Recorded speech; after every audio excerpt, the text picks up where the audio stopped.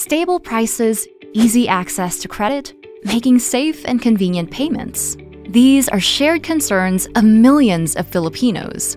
The Bangko Sentral ng Pilipinas and the national government strive to make improvements in these areas toward a new and more resilient economy. I believe Bangko Sentral has done a consistently remarkable job in very challenging times globally. They have kept to a flexible monetary policy, reducing interest rates in a timely and proactive manner to protect economic growth, and increasing interest rates to contain inflationary pressures when needed. The BSP has done a great job in ensuring utmost transparency in its monetary policy in a preemptive and proactive manner, aligned with global best practices. So it doesn't come as a surprise that the BSP governor has been awarded as one of the best in the world. This has resulted to a greater order, stability, and certainty in the financial markets and in the economy, also leading to well-anchored inflation and inflation expectations. We commend the government, particularly the Department of Finance and Bangko Sentral ng Pilipinas, for effectively using policy measures at its disposal to tame inflation. We laud the BSP for closely monitoring the inflation environment while continuing to ensure that interest rates remain low and loans granted to MSMEs were considered part of the bank's reserve requirements, even as we face the challenge of the pandemic.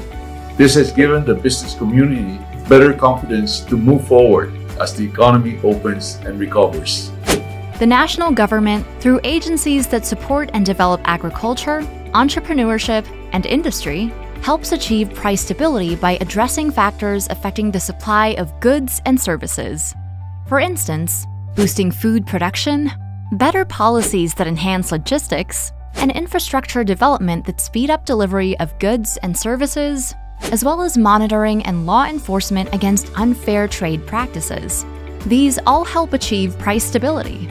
With a whole-of-government approach to maintaining price stability, there is close coordination between the Bangko Sentral and government-line agencies so that appropriate policies, whether for managing demand or supply, are in sync and in place. Ngayon, nakita ko mas bumaba ang presyo ng bigas ngayon. So, malaking bagay ito para sa aming pamilya. At napakalaking bagay yung pinirmahan na batas ni Duterte na hindi lamang sa pamilya namin makakatulong, naniniwala ako na sa lahat ng pamilyang Pilipino. In addition to liberalizing the rice sector, the Duterte administration has implemented various programs on food security, which helped maintain stability of food prices. The Department of Agriculture launched the Plant program, otherwise known as the Ahon Lahat, Kain Sapat kontra sa COVID-19. Its main objective is to make food available, accessible, and affordable. We started urban agriculture at the start of 2019. This is in partnership with local government units. We built community gardens nationwide. Beneficiaries learned the basics of food production, and we provided seeds and other farming inputs, including technical assistance, training, while LGUs provided the spaces for the gardens and oversaw sustainability of these projects. At the same time, a number of measures were implemented to help maintain price stability amid the COVID-19 pandemic. At the height of the COVID-19 crisis, the country grappled with lack of supply of PPEs, gloves, alcohol, and other pandemic essentials. To address the supply deficiency, the Department of Trade and Industry's Board of Investments assisted many manufacturers in repurposing their plants into facilities that produce these highly in-demand products. For instance, ready-to-wear apparel manufacturers or RTW manufacturers turned into PPE manufacturers. Makers of rubber balloons became makers of gloves. Manufacturers of alcoholic beverages became makers of disinfectants, and so on. BOI provided support such as in the form of technical assistance and linkages with FDA. and also linking suppliers and manufacturers. Supporting businesses is a government priority. With various types of assistance to enterprises, government has helped augment the supply of much-needed goods and services, which also helps keep inflation manageable over the medium to long term. Credit access. In recent years, much has been done so that more Filipinos can avail of loans and other financial services more easily. A flagship program that will significantly boost credit access in the country is the Philippine Identification System, or PhilSys, also known as the National ID Program. Bangko Sentral supports PhilSys. We have assumed the role of printing hard copies of the IDs, which also have an electronic version. This program squarely addresses the problem of lack of proper identification. With a national ID, many Filipinos will find it easier to open accounts and avail the services of banks and other formal financial service providers. We expect the country to post more milestones in financial inclusion. Another initiative on improving credit access is the Credit Surety Fund, or CSF. Under this program, funds from state-owned firms, local government units, cooperatives, and other sources are pooled to provide guarantees to loans of micro-enterprises.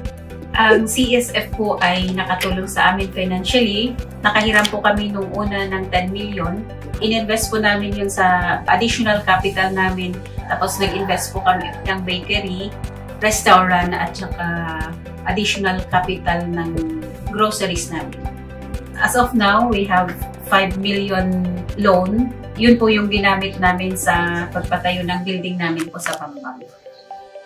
A law seeking to improve credit access was enacted. Under the Personal Property Security Act, properties other than real assets, such as inventories, crops, receivables, may serve as collateral for loans.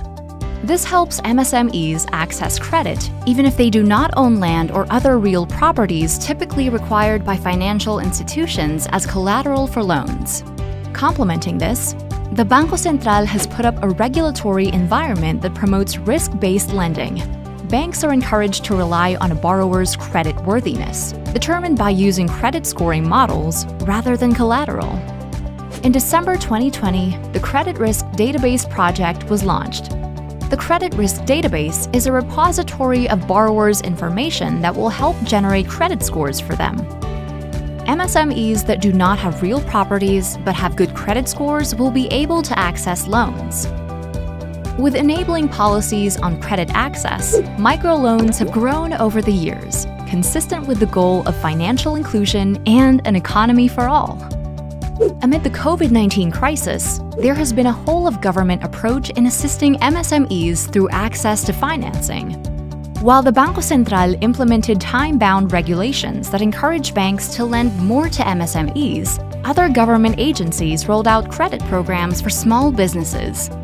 Throughout the past 5 years, the government has been very proactive in supporting our MSMEs, which comprise 99% of businesses in the country and employ over 60% of our workforce. We are helping MSMEs prosper for the benefit of the Filipino people and the economy through the CREATE Act, various policy initiatives, enhancing their credit access, and a wide range of financing programs extended by the government. Sending remittances, paying bills, shopping online, transferring funds. Services that make these transactions convenient, fast, and safe are important to Filipinos. In recent years, the ways in which people and businesses make payments have been revolutionized through financial digitalization. Nag-start po ako gumamit noong December dahil marami po ang nagtatanong kung accept po kami ng QR code payment. Kasi po, mas mabilis ang pagbabayad at hindi na kailangan magsusukli. Madami na pong gumagamit ng QR code sa ngayon dahil scan na lang po nila, bayad lang po sila at safe po ang kanilang pagbabayad. Very convenient po siya. The Digital Payments Transformation Roadmap of the Bangko Sentral aims to achieve 2 overall targets by 2023. Number 1, half of financial transactions in the country will be done digitally. And number 2, at least 70% of Filipino adults will have transaction accounts. The rationale is simple. If payments can be made quickly, capital turnaround is faster and economic growth accelerates. Also, digitalization helps make financial products and services accessible to more people, thereby accelerating financial inclusion. Financial digitalization is promoted in various ways, from regulations that encourage the creation of digital banks and electronic money issuers, to interoperable systems that allow a customer to transfer funds from one bank to another electronically, to innovative programs that allow people to use QR codes for payments and allow people to save and invest for retirement using their mobile devices, to rules that strengthen cybersecurity so that consumers will trust electronic platforms. With all these initiatives, the Philippines is shifting from a cash-heavy to a cash-light and digital-heavy society. From only 1% in 2013, the share of digital financial transactions to total volume rose to over 20% in 2020. And from about 30% a few years back, the number of adult Filipinos with transaction accounts rose to over 50% in 2021. The Philippines is on track to achieving its 2023 goals. Other digitalization milestones have also been recorded.